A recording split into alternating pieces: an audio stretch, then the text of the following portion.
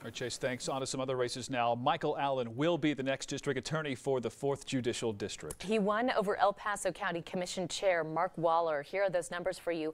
Michael Allen with 55%, Mark Waller with 46%. The margin never really changed throughout the evening. News Channel 13's Crystal Story caught up with Michael Allen this evening. She joins us live with more on this race. Crystal.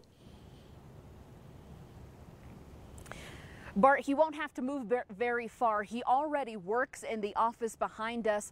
Michael Allen told us today that he's excited for this new challenge.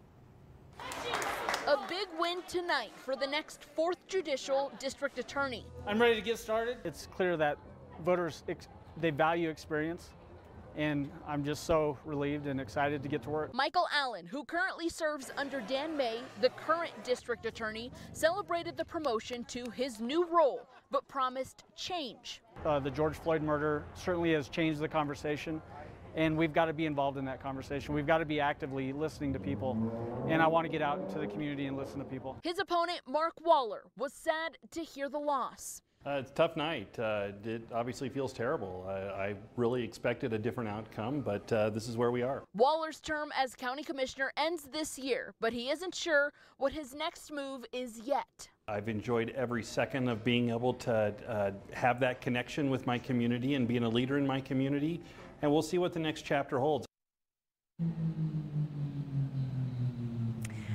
Now, some of the changes Michael Allen says he plans on implementing when he takes office is more consistent penalties for animal cruelty and changing how homicide cases are given to other prosecutors.